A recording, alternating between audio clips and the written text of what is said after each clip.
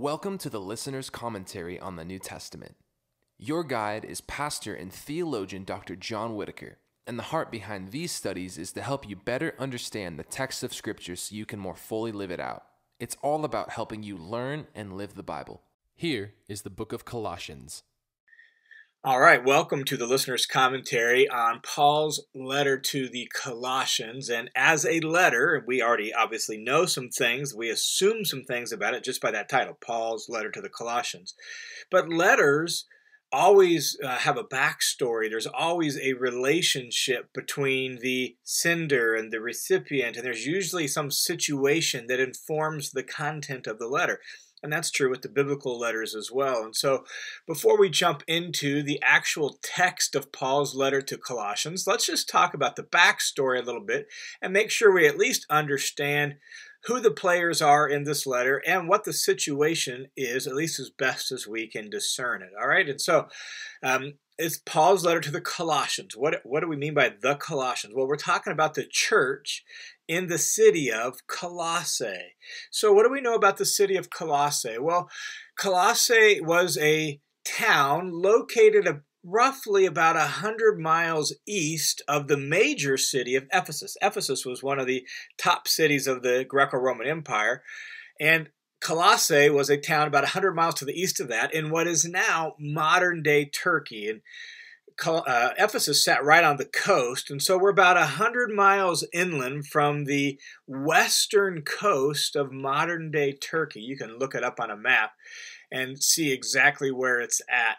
And it was in a rather fertile valley region that we refer to as the Lycus Valley, L-Y-C-U-S, Lycus Valley, that was noted for lush green hills. And it had some neighboring towns that were part of the same region, Laodicea and Hierapolis. And those cities actually get mentioned in this letter as well, 4:13. And so Colossae is this town here, and in its history, it had actually been at the junction of two major highways, one from Sardis, one from Ephesus, that represented the major junction on the road to the east. But the highway from Sardis was moved at a different point in history, and so Colossae kind of lost some of its prominence. And by the time we get to Paul's day, the first century, Colossae is actually described by a first century geographer as a small town. So it's not a major city, it's not a commercial center, it's not a social center. It's a smaller town inland from the city of Ephesus. And it was primarily made up of native Phrygians and Greeks, Phrygian being the region that it's in, and Greeks. And so predominantly Gentile families, although in the 2nd century BC, there was sort of a migration of Jewish families into the area. And so by Paul's time, it had a decent-sized Jewish population. That's important, too, for what we see going on in the letter. And so what you get in Colossae is sort of a smaller town with a decent Jewish population and kind of a variety of cultural and religious elements that had mingled together in sort of a hodgepodge of ideas and beliefs. And it seems like that may be at least some of the kind of the cultural context that informs what's going on in the letter that we'll talk about here a little bit. And this is Paul's letter to the Colossians, which means it's written by Paul to the church in this city of Colossae. We know that because right at the beginning, verse 1, Paul says, Paul, an apostle, right? So he tells us he's writing. He mentions himself again in chapter 1, verse 23, when he describes his ministry, and he says, of which I, Paul, was made a minister. And then again at the very end, when he signs off in chapter 4, verse 18, Paul mentions himself. I, Paul, write this with my own hand. And so Paul himself is the author of Colossians, and yes, there have been scholars in the last 100 or so years that have debated that, but prior to those scholars, no one ever debated that. It fits with Paul's character. It fits with the history of the times. It's closely tied to the book of Philemon, which no one doubts to be from the hand of Paul. And so Colossians is written by the Apostle Paul to the church in the city of Colossae. When was it written? And that's a good question. Traditionally, it was written during Paul's imprisonment in Rome. Paul actually mentions to remember his change. So we know he's under arrest. He's in some sort of incarceration. We're not exactly sure when is the problem, but traditionally it was when Paul was in prison in Rome. And that would put the writing of this letter in the early 60s, 60 to 61, when Paul was in prison there. But that's the traditional dating. People have made a case for earlier incarcerations, Ephesus or others, and so that's probably when it was written. And so we don't know 100%, but the traditional identification is early 60s while Paul's in prison in Rome. Now, let's tell you the story. What's going on that motivates this letter? What's the backstory with all these preliminary facts in mind? What do we know for certain? Well, we know this, that the church in Colossae wasn't started by the Apostle Paul. It was an outgrowth of his ministry, but he himself didn't start it, and in fact, he had never been there. The church was started by a man named Epaphras, who Paul describes in chapter 1 of this letter as a faithful servant of Christ. And he is the one who started the church in Colossae and probably also the churches in Laodicea and Hierapolis, according to 4:13, that he worked hard for those churches as well. So it seems as if Epaphras was maybe trained by Paul and then sent out by Paul into this region, and he started churches in Laodicea, Hierapolis, and our city here, Colossae. That most likely happened during Paul's third missionary journey when Paul was stationed in Ephesus for a long period of time. He was there for 2+ years or so, teaching, the book of Acts tells us in Acts 19, at what's called as the School of Tyrannus, some sort of lecture hall that Paul presumably rented out in Ephesus, where he did some teaching and some training. And so as a result of that, he now has trained up some other workers for kingdom ministry, and he sends one of them out, Epaphras, into this region, Colossae and the neighboring towns, and Epaphras started churches there in that region. Now, as we said, Paul is under some sort of incarceration, and traditionally that's identified with Rome, and he's awaiting trial of some sort. And Epaphras visits Paul. And when he does, he shares the progress of the gospel in Colossae and the surrounding region. He also presumably shares the problems going on at Colossae, that the church really needs greater grounding in the gospel, greater grounding in Christ. They need encouragement to grow to maturity in Christ. And it seems as if there was some sort of teaching that is at least in some way challenging, subverting their stability in Christ and their sufficiency in Christ. This teaching has traditionally been referred to as the Colossian heresy. I don't know why scholars give things these names. It probably wasn't called that in Paul's day. That's just our way of labeling it. And we don't even know how extensive it was and how big it was, but there was, at least from Paul's perception, some sort of challenge to their stability and sufficiency in Christ. And so Paul gets word from Epaphras as what's going on, and then he is going to write back and just encourage them, tell them about how sufficient Jesus is, try to ground them in that and help them grow to maturity in Christ. And in doing so, he seems to address the situation, this teaching that was challenging that.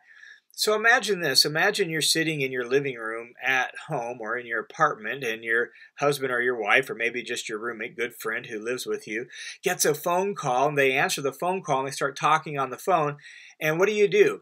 Well, if you're like me, what you do is you're trying to figure out, well, who are they talking to? Who's on the other end of the line? And you listen to what your roommate or your spouse says, and as they are talking, you begin to realize, oh, I think they're talking to, oh, that's what they're talking about. And because you know some things about their relationship and what's going on in the other person's life, you can piece together from your end of the phone call what's going on in the other end of the phone call, right?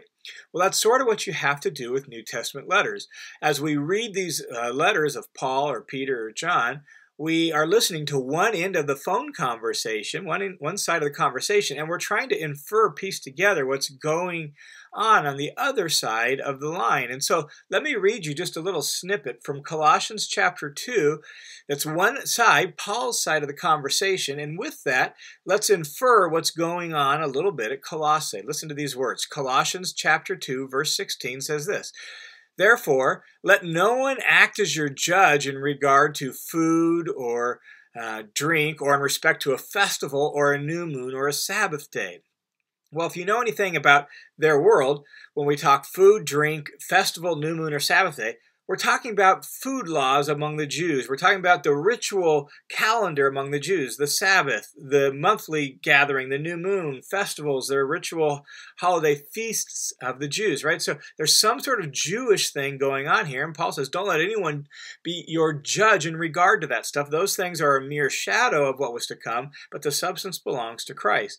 And then he goes on in verse 18 and says, let no one keep defrauding you of your prize by delighting in self-abasement and the worship of angels, taking his stand on things he has seen, inflated without cause by his fleshly mind, who doesn't hold fast to the head, from whom the entire body is held together and grows with the growth which is from God.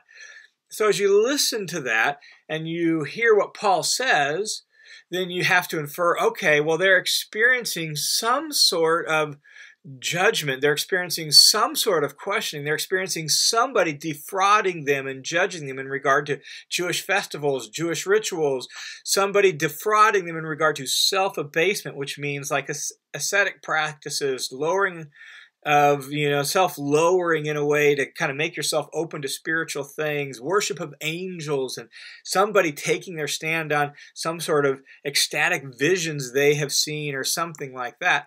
That's what's going on in Colossae, right? As we listen to Paul's side of the conversation, we infer, I think I begin to see what's going on.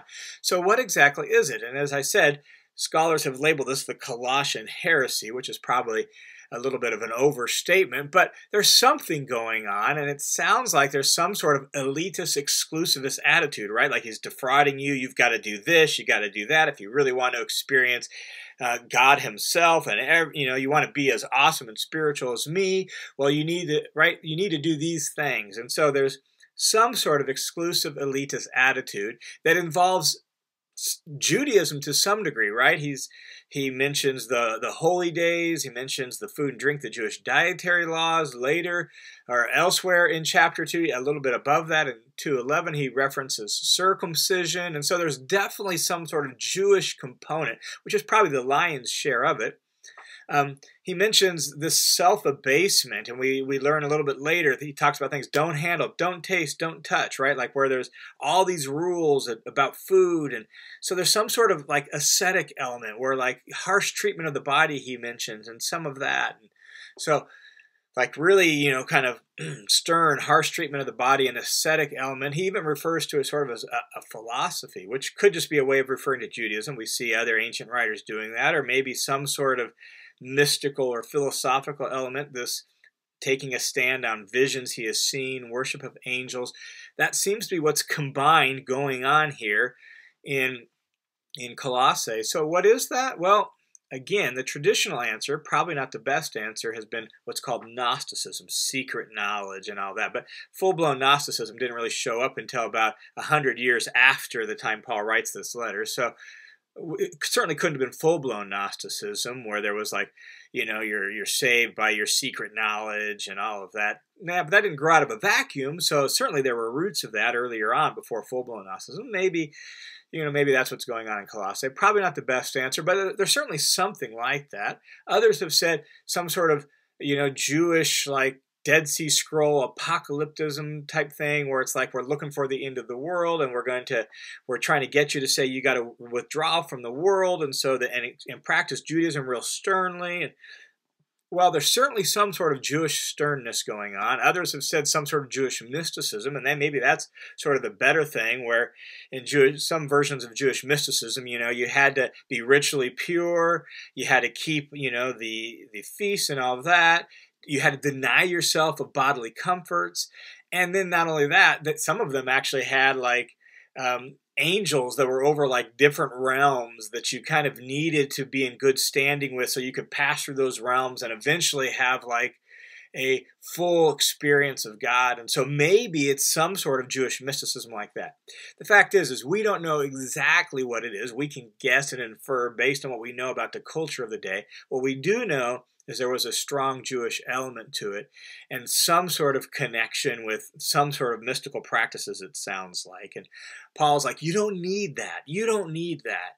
And that's really at the heart of this letter, is Paul's advice and challenge, sternness to the Colossian church is like, no, if you have Jesus, you have the fullness of God. You don't need to go looking for the fullness of God. If you have Jesus, you've been made complete in him. You've been given fullness in him. So you have everything you need. And that's really the major theme of this letter of Colossians, is Christ is all you need. Christ is everything. In Christ, you have all you need. You need no supplements. You don't need any add-ons. You don't need Christ plus anything. You don't need Christ and anything. If you have Jesus, you have the very fullness of God in him, and you have been made full, complete in Christ himself. And that's at the heart of this letter. That's Paul's major message. And so we'll see this great tribute to Christ early on in the letter. We'll see Paul reminding them of, look, you entered into Christ by faith and baptism, and so now you have the very fullness of Jesus. You have everything that God has to offer. Stand firm in that. And so he works to get them rooted and planted in Jesus, growing to maturity in Jesus, because in Jesus they have the very fullness of God himself. And that's such an important message even for us today, where it's so easy for us to think, I need something more. I need a greater religious experience. I need some sort of ecstatic experience. I need greater devotional experiences. I need whatever it is. I need, Jesus plus social justice, whatever it is. All these different things that we can add to Jesus. And Paul's point is, let's stick with Jesus. Let's learn from Jesus. Let's listen to Jesus. Jesus is the mature man. He's the full, genuine, authentic human being. He's the real deal. Let's become mature in him. And so, as those who are followers of Jesus today, the message really is the same to us. Let's put our roots down deep into Jesus. Let's sink our life down deep into him. Let's learn from him. And as we do so, we will find that we have everything that God has to offer, because it's found right there in Jesus. Okay, there you have it. That's the backstory to Paul's letter to the Colossians. With that, in our next session, we will jump into the introduction and greeting in chapter 1.